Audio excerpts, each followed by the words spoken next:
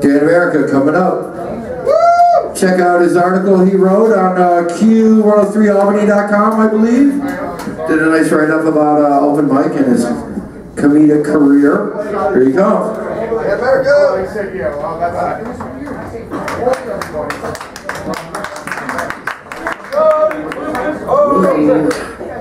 Hello, Trick Shot in Clifton Park!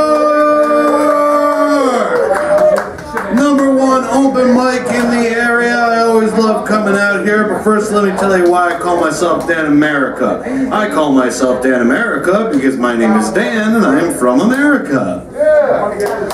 I like to spread patriotism wherever I go, and I could think of 50 reasons why America is the greatest country on earth.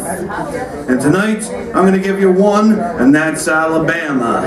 Alabama is a reason why America is the greatest country on earth, because in Alabama, apparently they don't like sex toys. You can go to jail for using a sex toy in Alabama, and I really only got a couple things to say about that. Mama always said, a dildo is as a dildo does. Jenny got the anal beads and the police came and said that she had to stay in her room for a little while. She said that while she was there, she got lunch on carpet, but I don't think I ever want to go to jail because I don't know about eating carpet. That's one of the reasons why Alabama is, well, that's one of the reasons why Alabama is one of the 50 reasons America is the greatest country on earth. Second is a little news for you.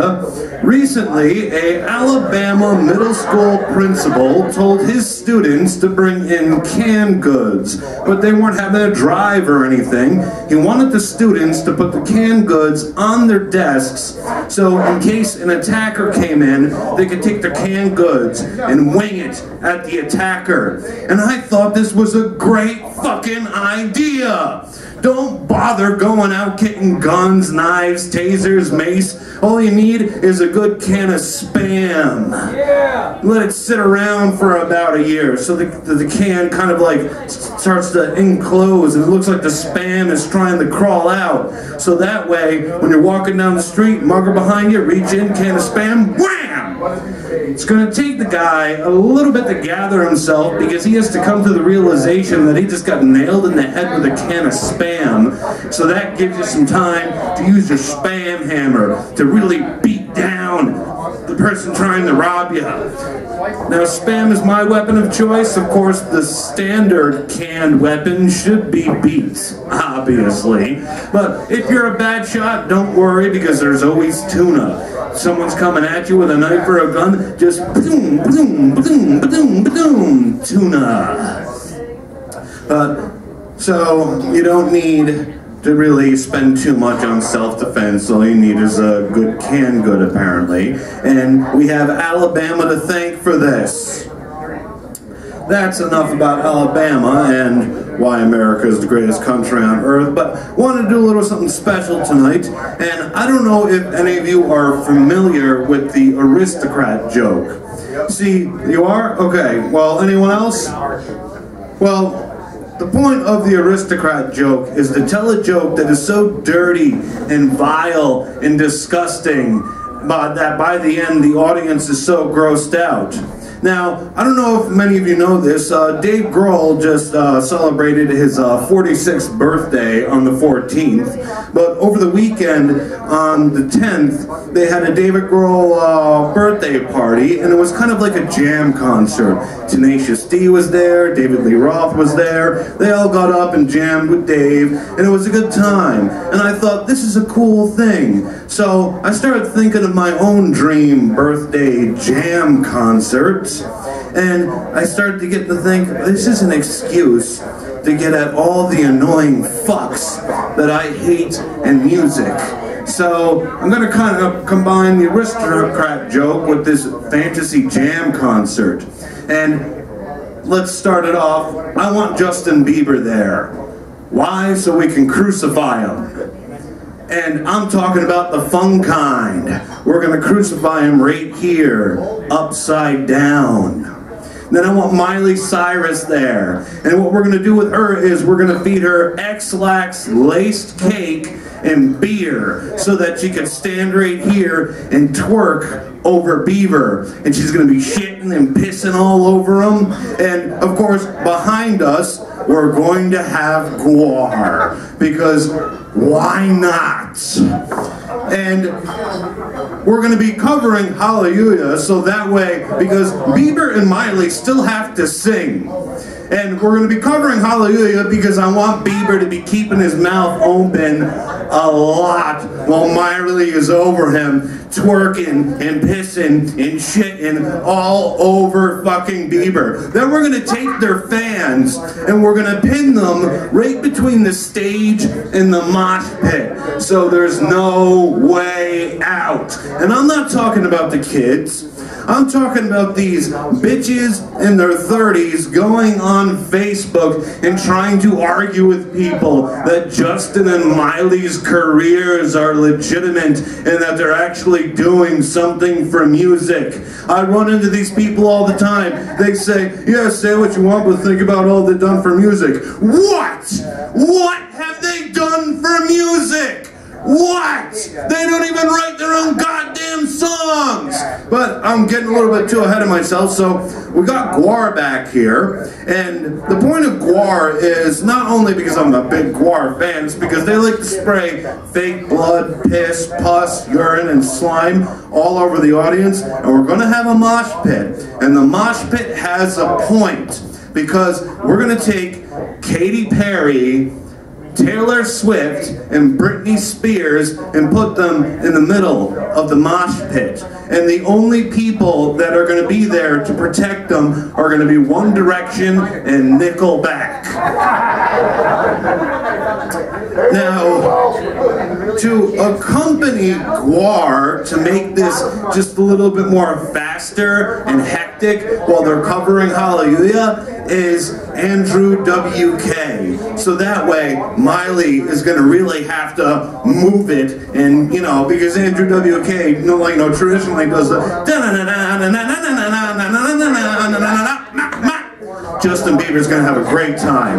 And if you haven't noticed, I'm being nice to Miley because all she has to do is a little twerking and squirting. Alright, now, we're also going to get ICP in on this. Not because I like ICP, because in the mosh pit, you're going to have your metalheads moshing, but then we're going to have these juggalos. And juggalos, I'm kind of happy that there's juggalos and juggalettes because it gives overweight white retards a social group. So we're going to have ICP there because they like to throw Faygo in there. And with all the Guar props and the Faygo, it's going to be a sticky, slippery mosh pit. So One Direction and Nickelback are going to have a really hard time protecting Taylor Swift, Britney Spears, and Katy Perry. Okay, so we got Guar and ICP and Andrew WK doing Hallelujah. And here's another thing we're going to do. We are going to put Chris Brown on one side of the pit, and then we're going to put Drake on the other, and then we're going to have Rihanna hanging from a cage above, so that they got to fight their way through this slippery, gross mosh pit to get to her. And halfway through Hallelujah, we're going to switch into Freebird. And for Freebird, we're going to get Fish to show up. Now, Fish serves a purpose, because fish heads are going to come around and bring all their drugs, their mushrooms, their LSD, their hash, their pot, and this is going to create a big drug-infested crowd, so everyone's going to be really confused and freaking out. So that way we're going to get to see Chris Brown and Drake really try to fight their way through the crowd. And, I'm kind of lenient on Drake, just like I am will.i.am, because I feel that those two are a little bit stupid. I mean, one of will.i.am's lyrics is, "I am the future, DeLorean doors." The DeLorean was, what, made in the 80s? So how is the future going to be doors on a car from the past? So he's fucking stupid. I'm glad he tries. So we're gonna lay off Will.i.am. But anyway, here's the fun part. We're gonna get to the really annoying ones right now. I want a balance beam on either side of the stage. And we're gonna get Beyonce, Jay-Z, Kanye, and all those other annoying fucks. If I'm missing out on one, it's because I haven't heard of them. It's not worth my time. And the point is, in order for them to get on stage and join the jam, they're gonna have to get up on the balance beam while the mosh pit, the Fago, the fake blood, piss, urine, all that shit is going on, and they're gonna have to make their way to the stage if they really want to perform. That way, we're going to show everyone just how talented they really are. And there's gonna be no auto-tunes and no lip-syncing, so even if they fucking make it up to the stage, they're gonna be singing along the Freebird like,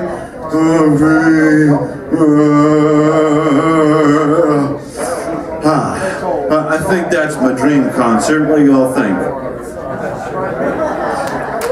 Alright, thank you. Alright, now, because I've been doing something in January, I'm going to leave you off with a little rant that gets me kind of pumped. It's January 2015, and a great man once said, "Roads, where we're going, we don't need roads." That's Back to the Future, of course. And if you look outside right now, what do you see? Roads! Where's my flying car? Where's my goddamn hoverboard? Of course, Nike's come out with shoes with power laces, but I don't want power laces!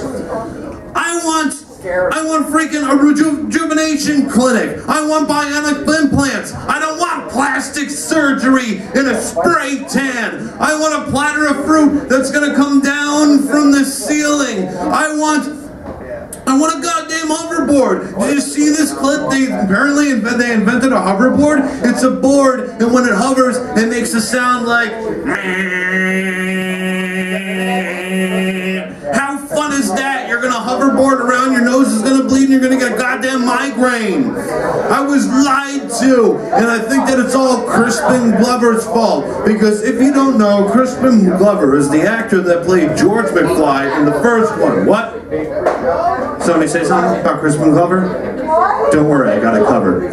So Crispin Glover was the actor that played George McFly. He didn't appear in the next two films because he wanted money. So he got jealous of the success of the second two films. So he went back in time and took Gray's Sports, well, he went to the future, took Gray's Sports Almanac. Then he traveled back into the time, made a bunch of bets so that he could sabotage 2015. And then Bill and Ted found out they didn't like it because they are wild stallions. You know, that was just great. Right now, you know, I'm on a rock stage and I got to do the wild stallions. Anyway, Bill and Ted, they didn't like it, and Death didn't either because that's cheating. And you can't cheat death, Crispin Glover. You can't cheat death. And then the Matrix came around because Keanu Reeves was in the Matrix, but Alex Winter wasn't in. What the hell ever happened to Alex Winter?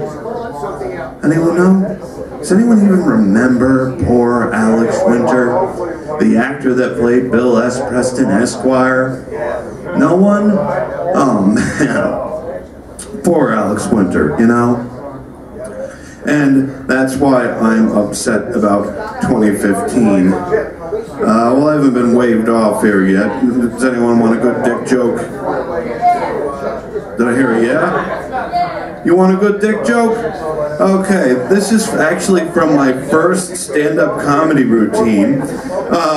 Do we have any big dicks here? Big dick? Okay, now do we have anyone with a big penis?